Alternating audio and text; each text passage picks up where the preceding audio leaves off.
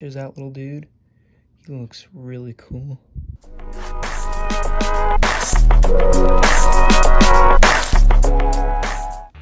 Hey everyone, so right here, I've been wanting to get these guys for a while. Right here we have my Cubaris SP Panda King. And these guys are part of the Cubaris species and are really cool. They got delivered, so let's unbox these babies. The shipping was really fast. I think I ordered around 2 days ago, and it already got here today.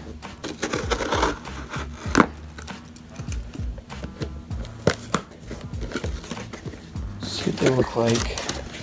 Some nice normal packaging. Here they are. Nothing else.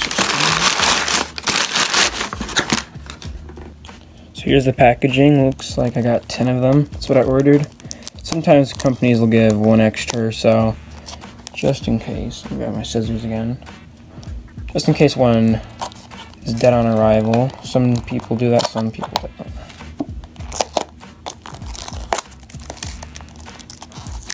Tape does not want to come off. So these guys are really cool isopods. Per the Cubaris, takes a little bit for them to get settled in, but after that, they're pretty much really good. The other ones, but here they are.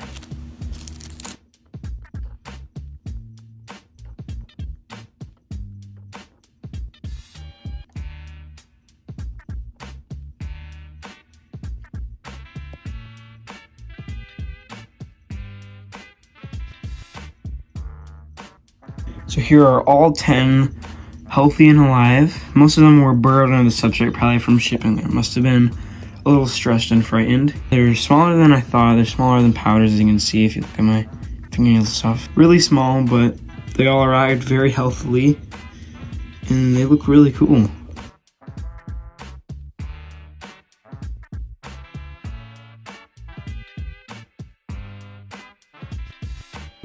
Alright everyone, so now I have another package here from Amazon that has a few more things that we're going to need to set up this Isopod enclosure.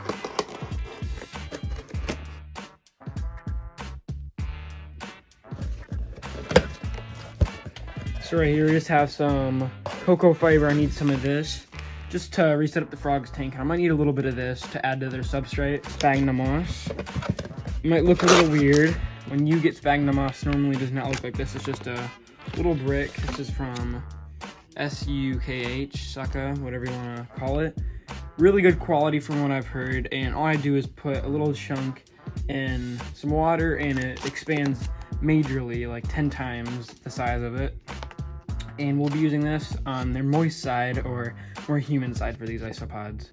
So we're going to open up the sphagnum moss, and then we're going to put some into the water in a little tub that I have set up over here to the right of me. Just gonna get a little chunk of it, and while this waits, we are gonna work on the normal substrate and stuff. So let's just break off a little piece. So now while this sphagnum moss is already expanding a little bit, we're gonna let it expand a little more, and as this expands and takes up in all the moisture, we're gonna work on making the substrate in the enclosure. But first, we have our Repta soil. We're just gonna pour some in, nutritional for them, and works very well for some even good Cubaris species like rubber ducky and whatnot. A lot of breeders and stuff use this. Pangea ABG mix, we're gonna add in quite a bit of this stuff. They seem to like this as well. Our oak leaf litter right here. Just take a few leaves and crumble them up, because I'll put some on top as well. I'm gonna get these mixed in well for them. Now next we have something that I did not mention. We have in this container right here some eggshells that I crushed up and also sanitized. Now they need a source of calcium, and this is pretty good just to add into their substrate and stuff. That'll just be a nice source of it. And then we'll also sprinkle some on top once we're finished. Next we have some damp sphagnum moss that is now ready. We're just going to sprinkle only in a little bit because we'll have some on top as well. Some of the rotting wood. It's not fully rotten yet, but should work nice.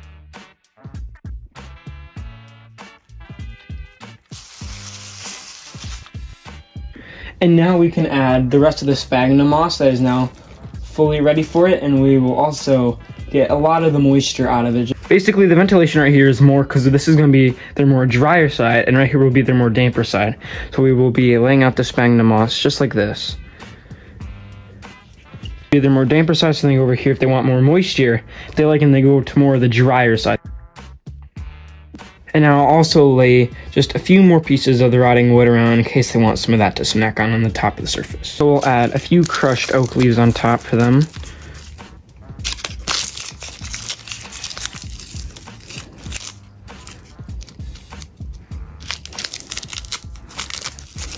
To finish off their enclosure, we'll add a cork bark right here on the more damper side, and then another piece of cork bark just right here, and they can hide under this.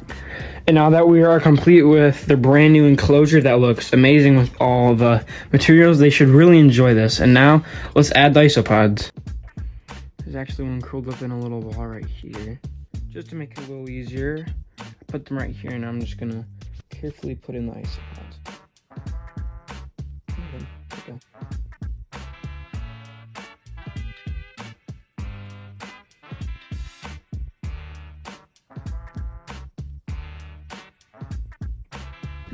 So it is now about 5 minutes later, and now a lot of them have moved and are crawling around their enclosure, as you can see. So let's get some better close-ups on these guys.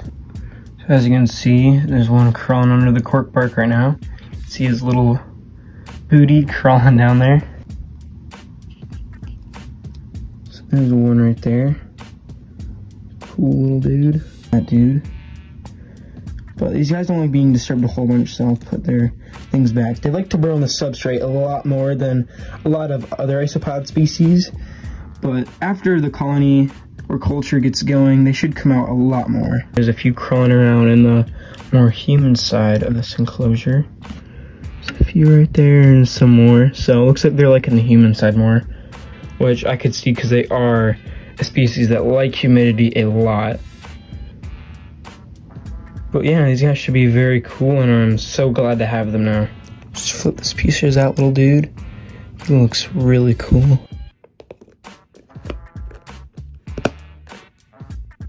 Hey everyone, thank you all for watching today's video. If you haven't yet, please like and subscribe if you would like to see more awesome content just like this. If you're just now finding my videos are out every Friday, so I'll see you guys next week. Goodbye everyone.